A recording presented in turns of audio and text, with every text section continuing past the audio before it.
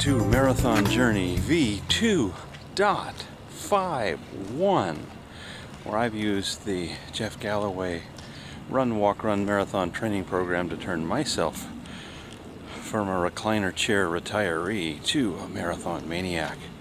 This was our last long run prior to the Disneyland half marathon weekend and the Dumbo double dare.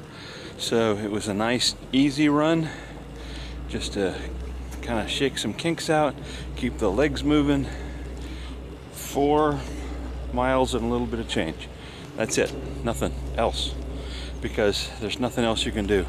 Your endurance has already been baked in from last weekend's long run.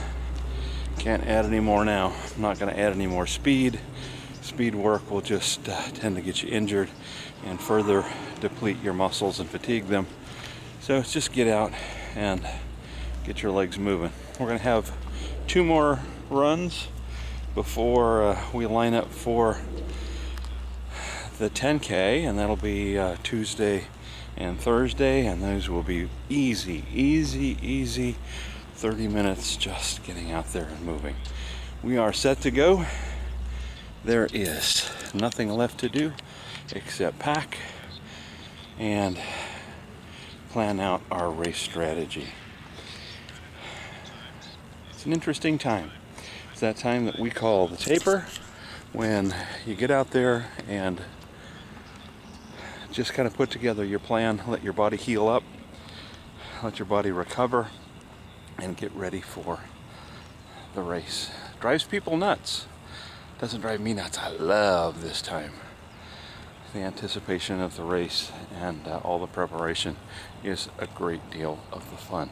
If you've never run a race before, that's something to look forward to, something to aspire to, something to sign up for. Put that on your calendar, and that'll give you a great goal to go out there and run for, whether it's a 5K, 10K, half marathon, marathon, or ultra.